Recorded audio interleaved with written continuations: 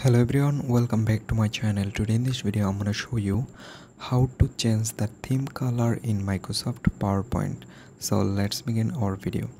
So here you can see I just open a slide and I want to change the theme color on this slide. So what I need to do, first of all I just need to select insert option, then if you cannot find, select design. Right now you can see there have some simple theme color you can change from here very easily. But if you don't like this theme color from here, you can select this option. In this variants section, select this icon. Right now select color and lot of color on here.